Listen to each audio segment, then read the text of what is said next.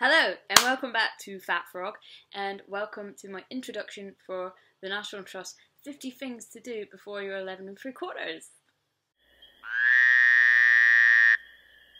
In 2012, the National Trust launched this campaign called 50 Things to Do Before You're 11 3/4, and it included building a dam, climbing a tree, building a den. Then this got me thinking, even though I was a really active kid, how many things have I done as an adult? Like, I can't remember the last time I climbed a tree or played Conquers.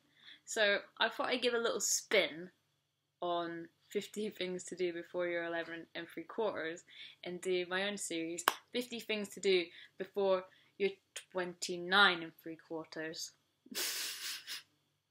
Anyway, there's a website. Let's go and sign up. So guys, here's the website, 50things.org.uk.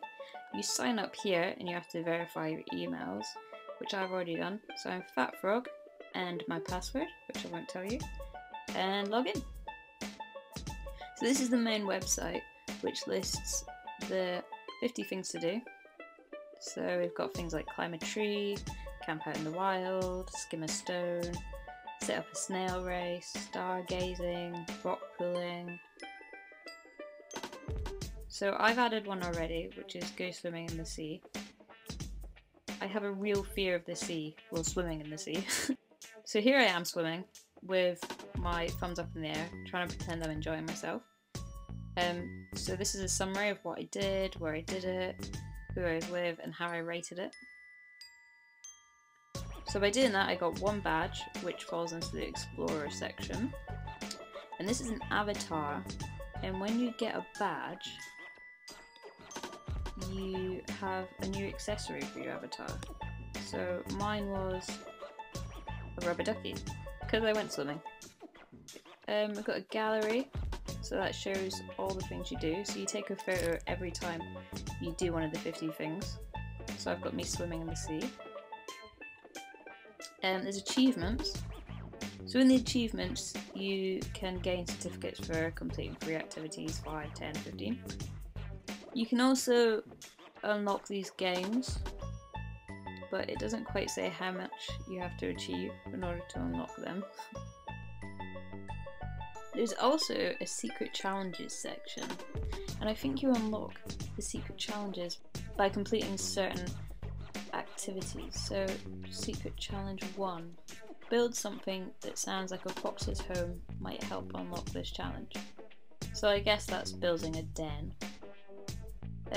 Possibly facing your fears will help you unlock this challenge. So I think that's holding a scary bug. But here's the section, find a place. So if you enter where you live, it will show you all the National Trust areas where you live.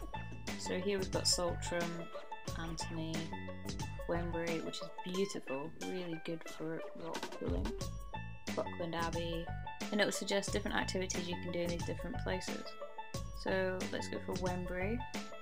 I guess that's cook on a fire, run around in the rain, make a trail stick, hunt for bugs, set up a snail race.